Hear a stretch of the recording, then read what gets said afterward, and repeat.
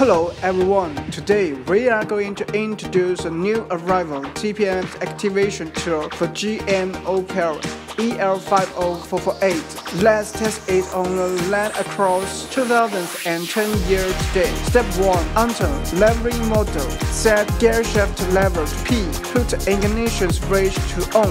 Enter the interface to tire pressure displayed by DIC. Press set control for a while. The home beep sound tries to enter the levering mode, then choose yes. Step 2. Read tire pressure sensor information. Start from the front left wheel, the front right rear, left rear. Please make the EL50448 entering up against the valve crawl position or close the rim of the tire sidewall. EL50448 tire pressure to start by the start switch and successful. Read the pressure sensor information when the horn bleeps once.